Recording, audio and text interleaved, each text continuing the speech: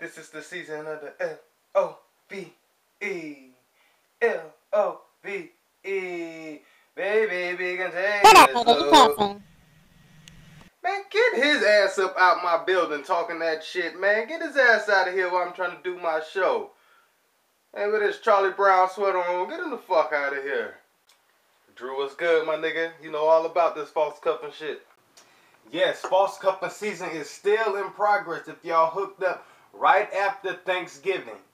Now, usually around January and February, it's the thirst 48 for them dehydrated ass niggas and lonely desperate hoes. There's people out here false cuffing for some chocolate, roses, teddy bears, and some of them come straight out with it.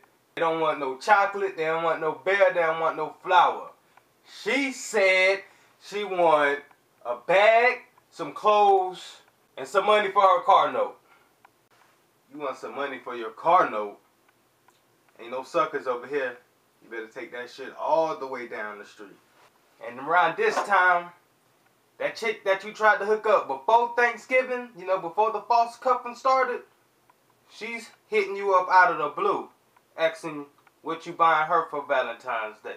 Oh, so what you getting me for Valentine's Day? I don't know.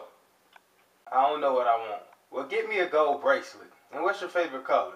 Blue and green. And why you waiting till now to try to get to know me? Because it's false cuffing season, nigga.